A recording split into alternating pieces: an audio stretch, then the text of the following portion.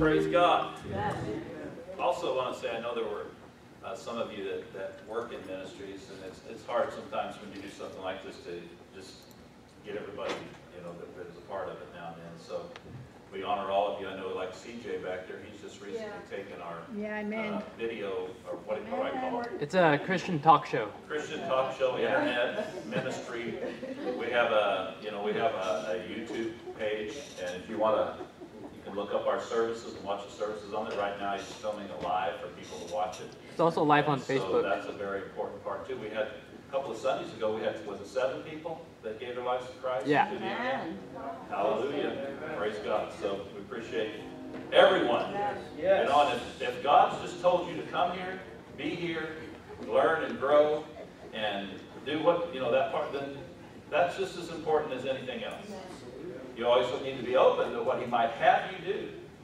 Because I find that, He's going to have you somehow be a vehicle for ministry. Whether it's inside this church or even outside this church, but just let Him lead you, and we really appreciate you. Praise God. Amen. Amen. Well, Father, we thank you this morning. Give us utterance this morning. Help me to say what you want me to say, and hide me from my own ideas. Lord, I pray for open ears, for open eyes, for all of us, and a heart that discerns. And as we just share here for a few moments your word, let the Rhema word of God explode in our hearts. Holy Spirit, teach us today. Teach us, not just through my mouth, but teach us directly today and speak to us. And we'll take what you show us and we'll run with it. We'll go with it. We thank you, Father, for Carla Tutt. We pray in Jesus' name for healing her body. We pray, Father God, for Pauline Livingood and the difficulty she's been having in her body. We pray for your strength and your intervention. We pray for Steve Jones and the challenges he's facing. Lord, we're so thankful that you are our healer. And we pray in Jesus' name for any other person, Lord, this morning that may be being prayed for right now by your people. We pray in Jesus' name that the blessing of God would come to them. The angels of God would be dispatched on their behalf. And that the body of Christ would be activated to minister to them, to help them in Jesus' name. Amen? Amen? Amen. Well, I want to just try to keep this short. Of course, you really need to pray when I say stuff like that. I want to share an experience. Actually, to be honest with you, I've struggled with whether to share this or not because I guess it's probably just more a thing with me personally, but God's ways, the Bible says in Isaiah, God's ways are not our ways. And the Bible, if it's anything, it's supernatural. One of the problems in our nation today is the church has moved away from that element of the Word and of the church and of God's kingdom. And we've tried to substitute rationality for spirituality. Now what I mean by that is, even our educational system is it's a Greek-based educational system, and the bottom line truth of that system is if it's not rational, it's not real. Rational to man's mind. But the problem with that is we don't know much. The greatest intellect among us, compared to what God knows and how God moves, knows about that much. Amen. Amen. And so Paul, over 1 Corinthians, one of my favorite areas of Scripture is Paul, over 1 Corinthians, he explained his ministry to people. He said, I didn't come to you with enticing words of man's wisdom. But he said, I came in the power of the Holy Spirit. In other words, I let the Holy Spirit work through me to reveal, to say, to act, whether he was praying for someone, whatever he was doing. He let the Holy Spirit have the lead. And many times God is moving in a way that your mind can't comprehend. I've had to learn over the years to back up a step and not judge things so quickly and open my heart and say, Lord, is this you? If it is, show it to me in your word and explain it to me so that I can yield to it. Yes. Yes. Right. And if you're not growing and changing in that way in your life, you're really not making much progress as a Christian. Moving right along since that went over real big. But one way that God moves is He moves in a prophetic flow. It's primarily the way He moves. And what we mean by that is He uses the prophetic realm, and the prophetic realm could be everything from someone prophesying, inspired speech. In other words, what we asked a while ago, God, hide me from my words and let the Holy Spirit dictate my words. And the Bible says that God will do that. Or in 1 Corinthians, Paul was writing to the church at Corinth, and he was instructing them how to keep their spiritual things in order and in balance. And he said, you may all prophesy one by one. Every one of you, you have the spirit of prophecy in you. The Holy Spirit is in you. And He probably speaks out of your mouth more than you even know He does. Yeah, right. Yeah. Amen? So, understanding that we are a three-part being. 1 Thessalonians 5, I think it's 29, says that we are a spirit. Yeah. We have a soul, a mind, a will, an emotion. Yeah. And we live in a body.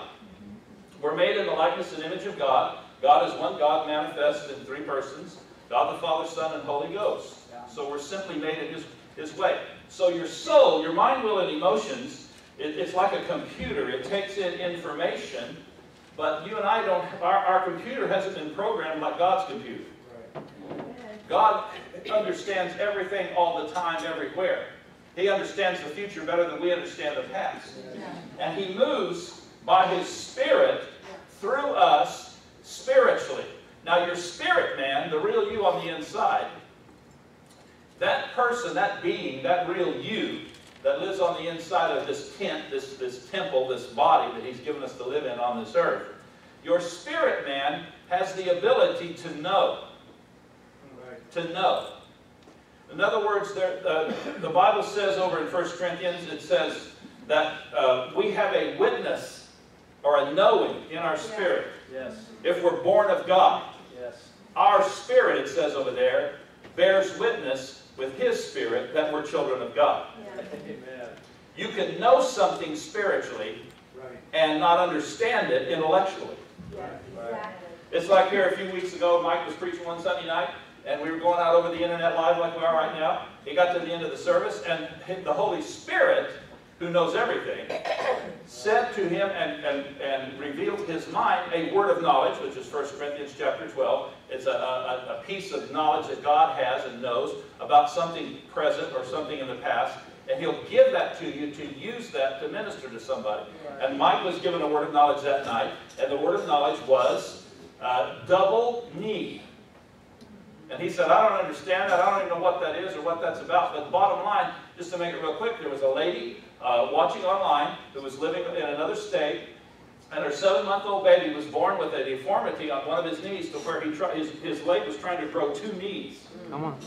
And so he was prayed for, and long story short, she contacted us the next day. She'd taken him to the doctor, got another x-ray, and he had one knee, was perfectly normal.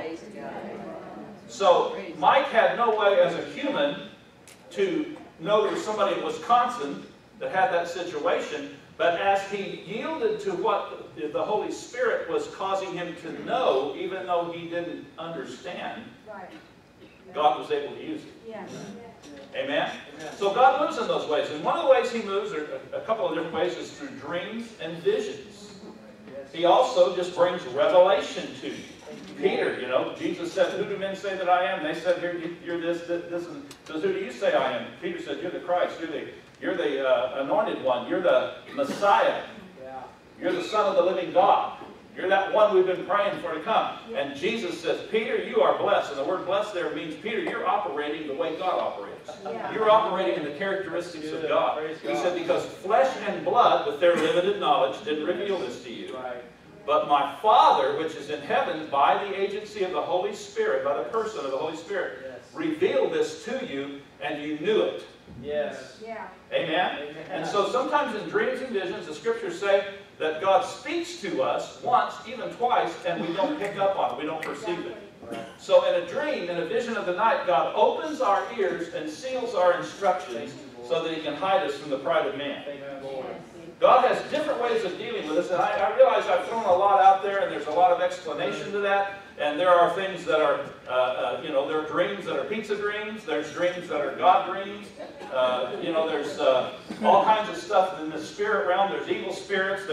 angels, all that. There's this New Age thing, which is a mixture of really new old age religion from the Far East, and all these kinds of things. There's a lot in that. Yeah. But I'm not here to explain that today, except to say to you that God does supernaturally, and if you begin to study His ways and open yourself up to them, He'll begin to use those things in your life. You may have already used them, but you didn't know what they were, so you didn't pick up on it. Right. But here recently, He ministered something to me about where we're at right now and where we're going here in the future. Yeah. We are in the end of the end of days. Yeah, we are. The Scriptures teach that with God, a day is as 1,000 years. And science has proved that through the speed of light. And of course, God lives outside of time, and so He lives in a realm. God is light, and so forth. There's a whole teaching on that that's really powerful and wonderful. But God sees a 1,000-year period on this earth as one day. And after 4 days, after 4,000 years, Jesus came. If you study the Scripture, you see that man basically was created at the beginning of the first day of time, and that 6,000 years, there's going to be a 6,000-year period that we will have on this earth to do and be and do what we're supposed to do. And at the end of that 6,000th year, at the beginning of the 7,000th year, the 7th day, Jesus will return, and He will take over as King of Kings, Lord of Lords, and He will rule on this earth for 1,000 years.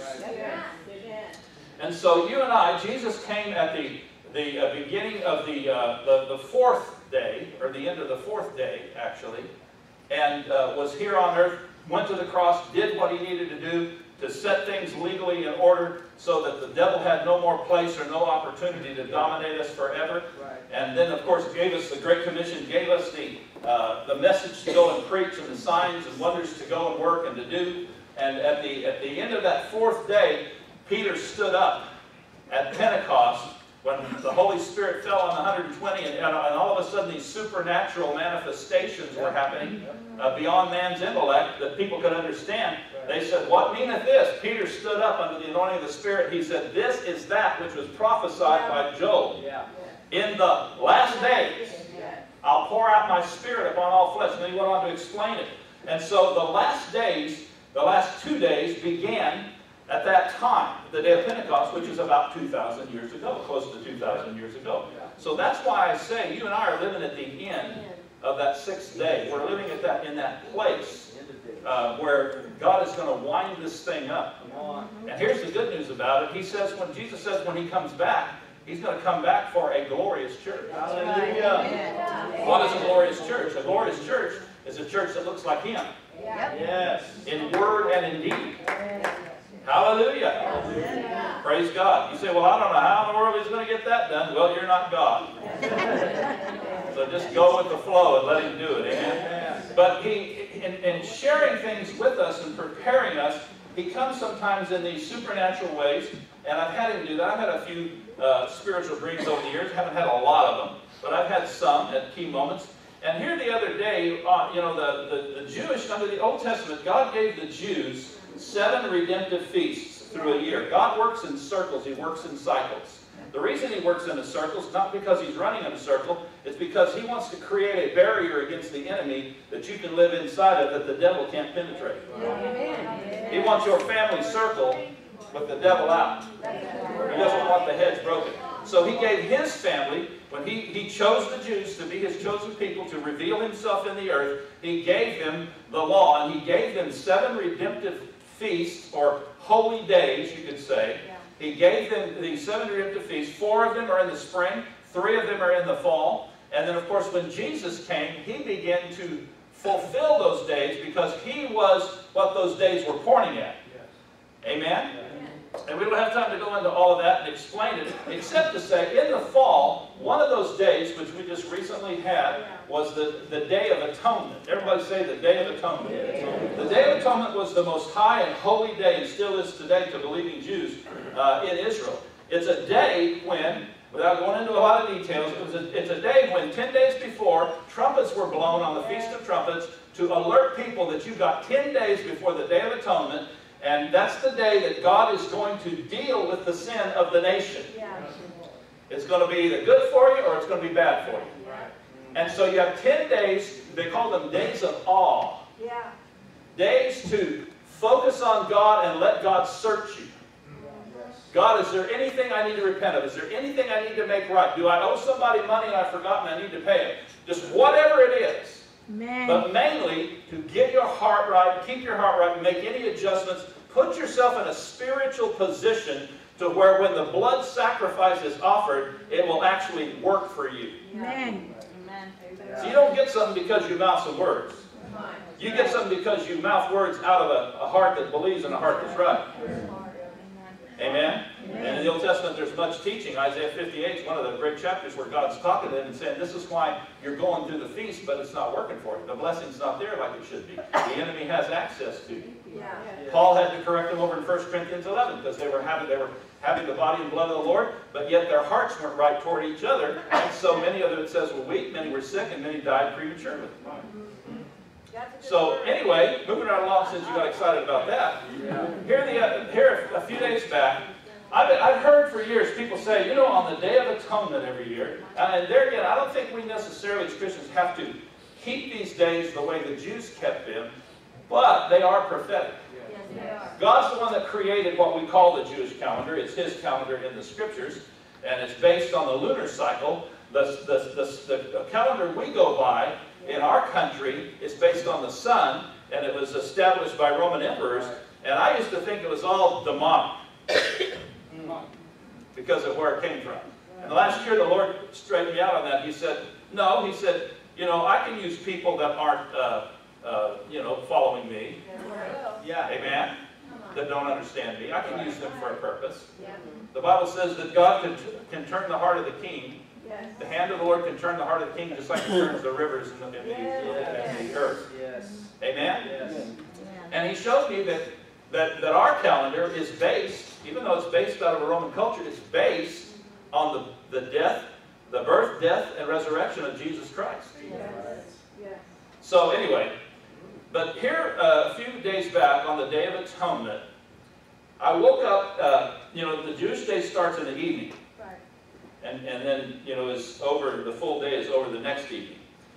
And then I went to bed that night. It was on the Day of Atonement. I knew it was on my calendar. And I prayed and I said, Lord, I hear all these people say they get revelations on the Day of Atonement and they have these encounters with you. I've never had one of those. I'd sure like to have one. Yeah. So I went to bed that night, and I'm kind of I sleep sometimes 2 to 4 hours, and I wake up for an hour or two. Then I go back to bed. That's just kind of, I've tried everything to not do that, but it just seems like that's the way it is. Yeah. And it's amazing how awake God is in the middle of the night. But anyway, that night I went to bed. I woke up about 3 in the morning. I got up, went in, was sitting there, and I just was, you know, my mind was kind of, I said, Lord, you know, I just reiterated again. I've heard people, you know, say they get these revelations on the Day of Atonement, but, you know, I didn't get one. He says, I gave you one this evening. I said, you did? He said, yeah. But see, I didn't pick it up. God speaks once, yet twice, but we don't perceive it. And I said, well, what do you mean? Now, here's where you're going to have to hang with me for a little bit. He said it was the ball game you watched. Yeah. The baseball game. Yeah. Now, Jesus, when He taught people, He used natural things to explain spiritual truths. Yeah. The sower sows the word. He used the whole seed harvest process to explain things. God will still do that. Matter of fact, if you want to, I believe God is many times speaking to us in our society in many ways, but because we're carnally minded about it and not spiritually minded, we don't pick up on the sign that's being given to us. Now I realize not everything is, and I realize you can get weird with this too. But I do believe that God does this at times. And I said, Lord, what do you mean? Now I just watched the San Francisco Giants. Come on. And the Chicago Cubs play baseball that night. Cub fan. Lay hands on her and pray for her. But, you know, I've been a Giant fan ever since I was a little kid. We moved to California in '56. The Giants got here in '58. Willie Mays was my hero growing up. All this stuff. We love baseball in our family. And, you know, I watch the Giants during the season as often as I can, that kind of thing. But there again, the Lord showed me, he said, that that game was a prophetic sign to you. You asked me to give you something on the Day of Atonement, and I did it. It happened that night. Now, this game was a game in the playoffs, and you had to win 3 out of 5 games to move on to the league championship in this game they were in. The Giants had lost 2 games and had won 1, and they were ahead in this ball game that night on the Day of Atonement of the Cubs. In the 9th inning, they were ahead 5-2, the bottom of the 9th, or top of the 9th. The Cubs came back in that inning, and they scored 6 runs. The Giants did score. The Cubs won. They won the 3 games, and they went on. Of course, now they're even in the World Series right now. Which, if you're a Cub fan, you better pray. You're down 3-1 right now. Now, I said, Lord, what do you mean? And now, here's what he said to me. I have to explain these things, especially if you're not a baseball person. He said, the Giants don't have a closer. A closer in baseball is usually a hard-throwing person, throws the ball really hard. They bring them in, usually if they're ahead in the ball game or tied, they bring them in the last inning or 2, and they come in throwing the ball hard, challenging hitters, just trying to overwhelm the hitters to close the deal, close the game. Now the Giants, and they even said mid-season, after the trading thing was over and all that, they said that they made a big mistake not buying or buying somebody's contract who was a good closer. They were trying to close with people who were struggling closing and not able to get the job done. One guy had an arm injury, another guy just for whatever reason, he just couldn't seem to get the job done. And the Giants lost 30 games this year in the last inning. And so I'm saying, Lord, the Giants don't have a closer. What are you talking about? And he began to talk to me about the Day of Atonement. The Day of Atonement was when the high priest, one time a year on the Day of Atonement, was allowed by God to literally come into the Holy of Holies where the Shekinah presence of God was. He had to go in according to the way God told him to prepare himself. And he would go in and he would sprinkle blood 7 times, sacrificial blood, on behalf of the nation, behalf of himself and behalf of the nation. And God, whose people's hearts were right, they were honoring the Day of Atonement in its purpose, and they were participating in it spiritually. God would honor that blood sacrifice, and he would cover the sins of the nation for the past year. And that's why in Hebrews 11 talks a lot about that. It says that they could walk out of that day into the next day with no sin consciousness. They could be free of sin consciousness because their sins had been dealt with. That's what happened on the Day of Atonement. And so the high priest was in charge of closing out the year. He was a closer. Amen?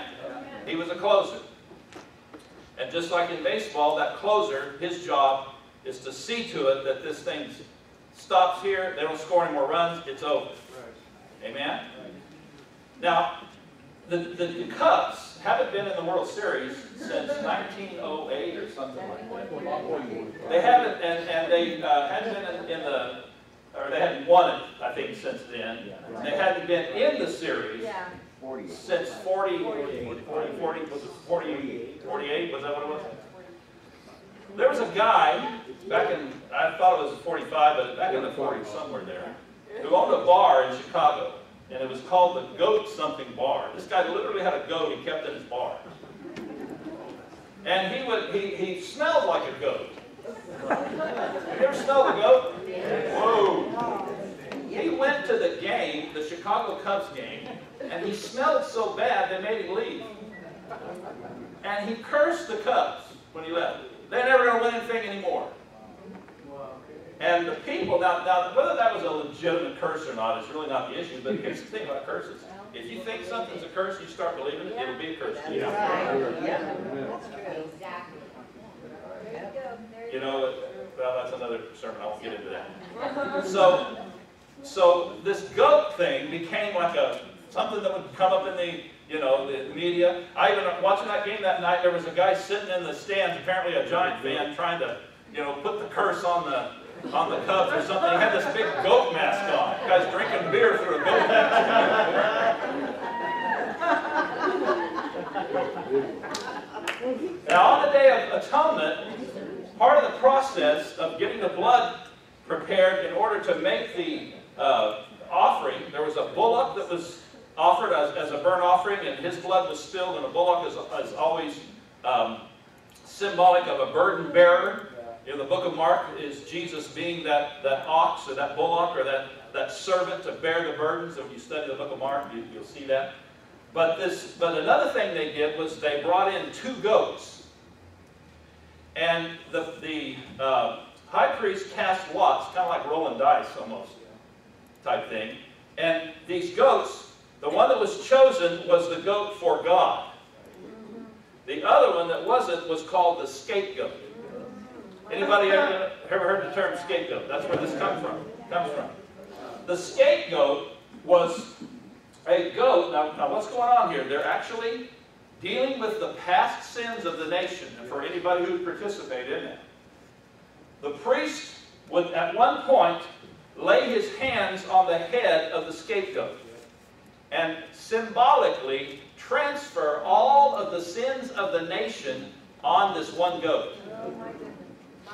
They would take that goat, lead him out into the wilderness, and he would go into a place uninhabited. Amen? What does the Bible say about us? Our sins will be taken as far as the east is from the west. They'll be cast into the sea of forgetfulness. Amen?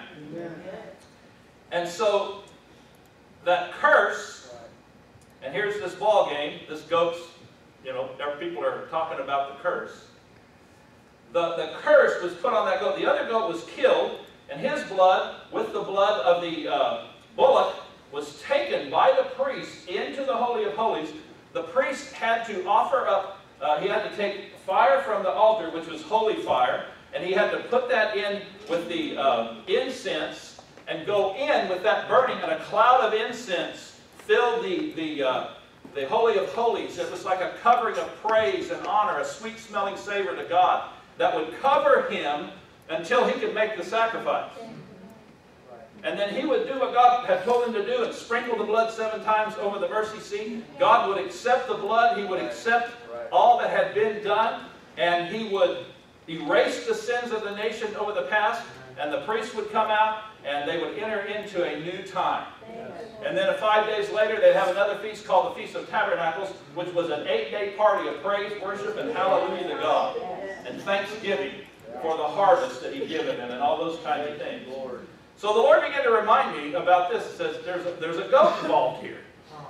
The Bible says in 2 Corinthians chapter 5:21, "For He hath made Him to be sin, who knew no sin, that we might be made the righteousness of God in Christ." Yes. Amen? Yes. Jesus was made to be sin. A lot of people struggle with this kind of thing because they have it so strong in their mind that Jesus never sinned. That's right. Well, that goat never sinned either. That's right. Goats can't sin. But there was a transference. Yeah. A spiritual transference upon. Jesus became sin. Why do you think Jesus cried on the cross, "My Father, why have you forsaken me?" Yes. He didn't lie. He didn't exaggerate. He didn't speak evangelistically. That's stretching it a little. Yeah. He told the truth. See, He literally was made to be sin. The Father, because of His love for us, and Jesus, because of His love for us, they went through this process where the Father literally turned His back, and Jesus, for the first time and forever, felt the absence of the presence of His Father in His life. Because for a short period of time, our sins were transferred onto Him. Yes. Hallelujah. Praise God. People say, "Well, I don't believe that. I don't believe that He died spiritually." Well, whatever He didn't do for you, you got to do for yourself. Hallelujah. Praise God. Now, giants. Let's get back to the giants. Hallelujah. Giants in the Bible are symbolic of what? Well, you got Goliath and his 4 brothers. Giants today, you can look at that and say it's any, because the name Goliath means soothsayer. Yeah. It's a false prophetic, it's a big mouth demon that's using some kind of overwhelming looking situation to mouth off to try to prophesy our future, which is doom and destruction and whatever, to get you to subjugate yourself to him and live under him. If anything you face that looks bigger and better than you, and I'm not talking about people, I'm talking about circumstances and situations, that is a spiritual giant. And if you listen to him through those circumstances or however he's speaking to you, you'll do exactly what Israel did when Goliath was down there mouthing off. The whole army would run up and hide in the rocks. But there was a little guy by the name of David. And he had an anointing on him to be king. Amen? He had an anointing on him to be king. He had been anointed to be king. And so you know the story. I don't have time to go into all the details anyway. How he showed up and he was there to give his brothers some food and ask about their welfare and all this. And then he heard what was going on. And basically he said, how come nobody's taking care of this? There you go. And of course all of his brothers, who were intimidated by it, immediately they started mouthing off to him and blaming him and accusing him of things that he wasn't there to do. Amen? But he had a kingly anointing upon his life. Not only that, Goliath was standing on the ground that was his inheritance. That ground he was on belonged to him. And David understood that because he had a covenant with God, and not only that, he had a kingly anointing. Now listen, you got a kingly anointing. Revelation chapter 1, verses 5 and 6. The Apostle John, a New Testament Christian apostle, wrote down there and said, he, Jesus, has made us, already made us, kings and priests unto our God. We have a priesthood ministry of prayer on behalf of people as we pray to God and we do the things we do toward heaven on behalf of the earth. But we also have a place of dominion and authority. And this is the area that much of the church does not understand, and they don't operate in it, and the devil just has high carnival in their life because they don't put him in his place. Amen. Well, I don't think I'm a king. Well, the Bible says in Ephesians 2:6 that you and I have been raised up and made spiritually to sit together. Anytime you see Jesus sitting, it's because he's ruling and reigning as a king. Kings sit on thrones and rule and reign. They call the shots. They make the laws. They make the decrees. You and I are so one with him, we've been raised up and made to sit together with him in heavenly places. And those heavenly places, as it says in Ephesians 1, are far above all principality, power, might, dominion, and every name that's named in this world. Not only in this age, but that which is to come. So Jesus has that Melchizedek office, which is king and priest, and we partake not only of the priesthood part, but we partake of the authority part as well.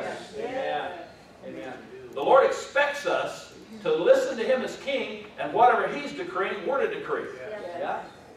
Thy will be done on earth as it is in heaven. Well, the Lord's going to do it. No. Psalms 115 says that the heavens belong to the Lord, but the earth he's given to the children of men. That's right. Amen. This business, this doctrine in the church that, well, God's in control of everything is nonsense. That's right. Now, God is in control of certain things he hasn't put in the hands of men. We're not going to tell God what day to show up on this earth again. But at the same time, just like with Adam and Eve, he created him and said, now take dominion. They didn't do it, and what happened? God didn't come in and kill the devil or throw the devil in the lake of fire and start. He couldn't. He'd already given a delegated authority to Adam, and it was there for 6,000 years. And so if Adam gave that authority away, there's nothing he could do about it except to go through the process of Jesus Christ coming and being that sacrifice for us to turn things around.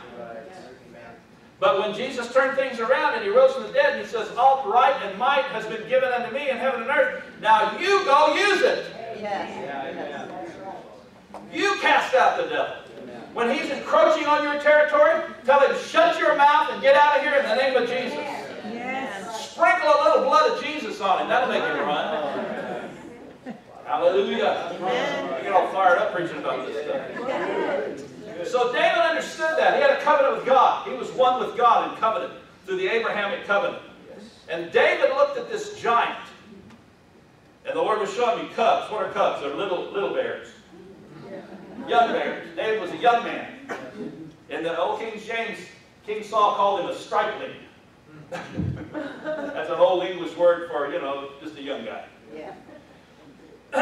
And David stepped up. He stood up. He stepped in and he understood that kingly thing. When his brother criticized him and said, "You just want to see a battle, you want to see blood," he turned and looked at him and he said, "Is there not a cause?" Right. Cause. Now, what was the cause? That word cause in the original language means an issue or a word. It can even mean a word. The cause was, number one, I've got the king's anointing on me, and kings are anointed. Now listen, here's what you're anointed to do, king. To provide and protect. Yeah. You are there to provide and protect. I can't go. I wish I could just go on forever. But you have an authority. Yes. I don't let the devil do what he wants to do in my family. I tell him what he's not going to do. That's right. Amen. Christians are way too nice to the devil. Well, I want to walk in love. Well, you do. If somebody broke in and was trying to hurt my family, do you know how I'd walk in love with them? I'd kill that person if I had to. If I had to. Yeah. God loves us enough, he's going to defend us. Yep. Yep. But the devil sold the church on this stuff of, well, maybe the will of the Lord for me to let the devil just stomp on my head for a while. Yeah. Let me get back over here. So the giants represented a false prophetic voice, a false set of circumstances. You see Goliath, you see Ahab and Jezebel. Yeah. They were like spiritual giants in their day. They had the whole nation intimidated, forcing them to not only worship God, but worship Baal. And if you got too far on the God side, they killed you. Yeah. Yep. Amen? There's different, scenarios, people, circumstances that are like spiritual giants in the Bible that we can look at those examples. But David understood that he had an anointing upon him to deal with this situation. Now, the giants and cubs, when they were playing that night, they went into the top of the ninth inning. The giants were ahead 5, they had 5, and the cubs had 2. In the Bible, 5 is the number of grace. You see, the devil has an angelic anointing or mantle on his life, gifting. Yeah. And he has an ability to, through deception, to manipulate people's minds and circumstances to make you think you're in the driver's seat. Yeah. It's like a false grace or a false anointing type of thing. This is good. Now, the real grace and anointing is God, amen? But the Davids, the cubs, had 2 friends. 2 in the Bible can speak of God and man working together. See, that's what we need to be doing on this earth, is working together with Him. If you'll work with Him, He'll work with you. I know back in 2010 when He began to teach me, He told me I didn't know Him very well as king, and He started teaching me about Him being king and how to cooperate with Him in that office that He stands in. One of the things He told me, He said, if you don't learn this stuff I'm teaching you right now about the angels and about different things, He said, you're going to be the missing link on the earth.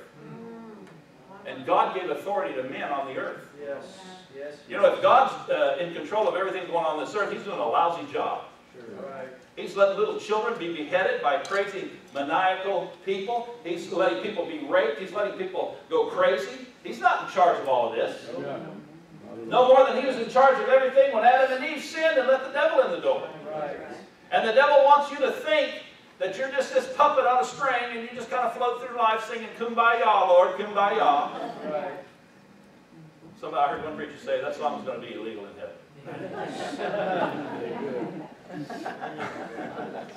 I don't know whether that's true or not. But the point is this, is that those cubs, even though they looked like they were in an overwhelming situation, the giants didn't have anybody to seal the deal. Now our closer, if I can use that term, our closer, David was a closer. Amen? David threw the ball hard. Amen. He hit him so hard with that rock it went into his head. Now I've been hitting the head with rocks as a kid. I've seen other people get hit in the head. I've never seen anybody have it penetrate their skull. Amen? Amen. Praise God. So David was a closer. He closed he shut down the era of 40 days of intimidation for God's people. He stopped the thing. He stopped the giant. He shut it down. And in overwhelming looking circumstances, he, under the anointing, was a closer. Jesus, when he went to the cross, he was the greatest closer of all. Amen. The Bible says that he bled 7 times. 7 is the number of perfect completion of the Bible. He paid the price for every kind of thing that came into this earth, spiritually, naturally, emotionally, you name it. Whatever came in, you can study it. I preach a message on it, the 7 times Jesus bled, and he covered it all. He reversed the curse in all of it. He closed the door legally on the devil. Yes. Amen? Yes. And then he went into the bowels of the earth, took the authority of hell and death away from the devil, received from his Father authority over heaven, the earth, and hell, rose from the dead victorious, and demonstrated that he had that victory by rising from the dead. Hallelujah. And then he transferred that authority to us, like I've already said. So the cubs that night were symbolic of God and man working together against that giant. The 5 giants that David had to deal with. Goliath was number 1. But how many of you remember he picked up 5 stones? But he thought maybe this was going to turn into a family thing. Yeah, there you go. And it did. If you study David's life, he killed all of them. They all went down. Eventually. Hallelujah. Jesus, what looked like failure to his disciples, what looked like failure to the earth, Jesus got into the ball game at the right time.